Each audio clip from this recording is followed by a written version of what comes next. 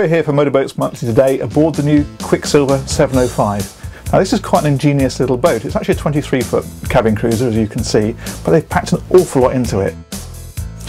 For a start, you've got this helm position here. It's a nice double helm and there's room for somebody else to sit alongside you. But what they've done is they've made this backrest so it can be slotted out and put into this side, and then you've got a dinette. There's a table that lives underneath the floor that sits in between, or can be used in the cockpit, a small galley area opposite, and then down below they've squeezed in a little heads compartment and a small double berth at the front.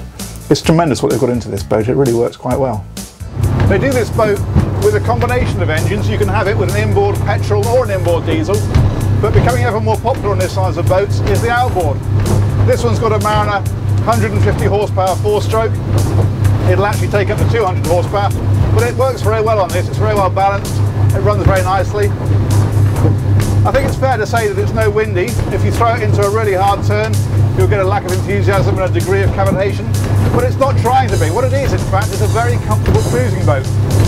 And considering how biased this is towards accommodation, I've been surprised at just how good it is out here. We've got about a 4-3 or 4, a bit of chop and a bit of swell. It's handling it very nicely. I'm certainly impressed.